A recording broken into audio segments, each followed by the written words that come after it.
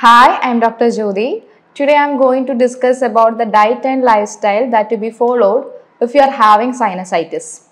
If you are having sinusitis, try to avoid excessive intake of heavy food, oily foods, junk foods which actually causes indigestion, and try to avoid intake of cold water. If you are a sinusitis patient, it's better to avoid dairy products like milk, curd and all on a daily basis. Excessive intake of these all products on a daily basis is not good for you. And when it comes to lifestyle modification, try to avoid a day sleep and taking a bath by late night when you are sweat, by after doing some exercise when you are sweat, immediately you are taking a bath.